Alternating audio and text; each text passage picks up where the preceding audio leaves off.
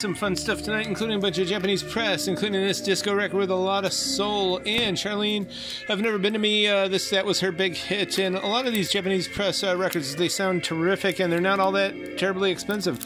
All of these are under like $12. Tom Waits, I know a lot of people have been looking at that. We had a mint copy up on the wall. We've got this is a VG, maybe a VG minus, but it's still a nice copy. This came out September 30th, 1985, specialty press. And Frank Maston, big fans of his, real good loungy, luxurious stuff that's very modern. This is the Opal collection of his first couple releases, and it's pretty psychedelic. There's a lot of glistening harmonic dive echo incense magic on here. Ocular incantations through the bending road and clasp branch overhead. It's a beautiful, beautiful splatter, and the colors are actually a lot like the outer sleeve here. Really nice record to look at and to listen to.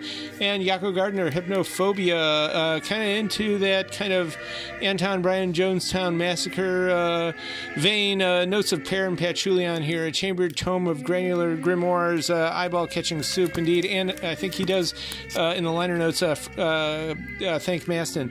But Dear Heart, a lot of good Mancini stuff here from the mid-'60s, including The Girl from Ipanema, so definitely play this one in your lounge. It's choral stuff.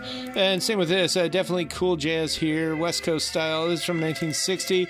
And Domingo here from 85, some good operatic stuff, including Joan Sutherland, the late, great Australian soprano.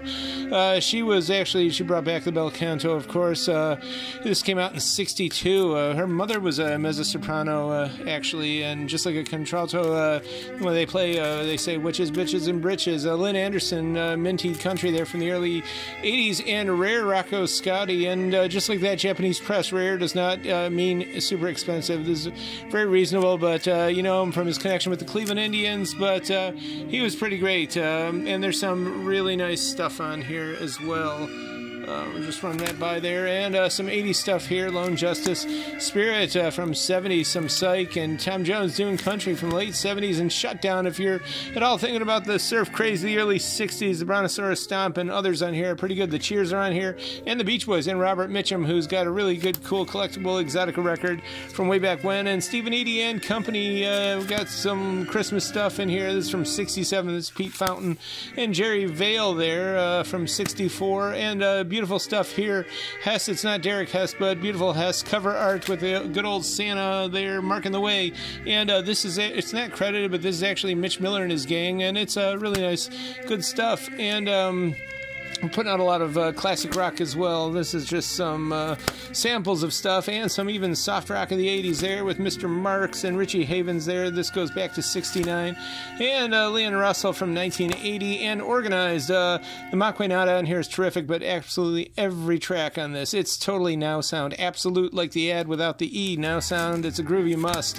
And the OCs, this is a record store day release from a few years ago. Garage Psych with twists of krautrock and some prog, and it's the Cosmic Black Ice Splatter variant, which is really cool. Looks like they took a bunch of old Coke bottles and some tortoise shell and beads and smashed them up into the vinyl. A real nice copy, though. All this more at The Current Year. Check out our YouTube channel, The Current Year, as well.